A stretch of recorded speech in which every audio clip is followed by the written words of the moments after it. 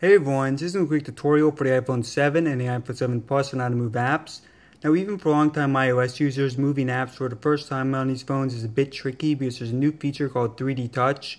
It was first in the iPhone 6s last year, but if you haven't used that, again, it's a bit tricky the first time you try to move apps. So moving apps actually the same as it's always been on any iOS device. You're just going to hold down on the app you want to move for about a second. And then once you see the X, you can start to move it. So I'm going to drag this, continue to hold down, I'm going to drag it over here. Let go, and then press the home button once to get rid of the X's. So again, I'm going to hold down on this for about a second. Once you see the X, you can start to move it. I'm going to drag it here between videos and iBook, letting go, and then pressing the home button to return. Now the reason I mentioned 3D Touch is because this is a new feature. And actually the first time I started using the iPhone 6s, I had problems with this because I was holding down hard on the app, which I didn't realize, so I was getting this. So just for example, if you're holding down a little harder, if you apply some pressure, it may look like this.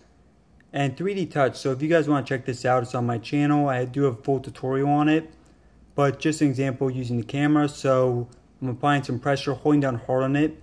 And then this is 3D Touch here, so I can let go and take photo. So again, this is how 3D Touch works. If on the camera, if I just hold down lightly on it, then I can drag the apps, move them, whatever.